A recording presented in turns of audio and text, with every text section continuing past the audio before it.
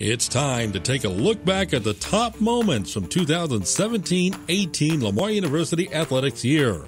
First up are the men's and women's cross-country teams, which finished first and second respectively in the 2017 Southland Conference Championships.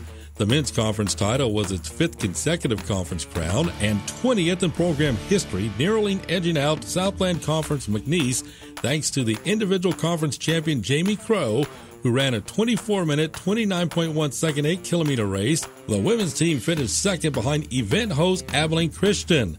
Both teams qualified for the NCAA Regionals.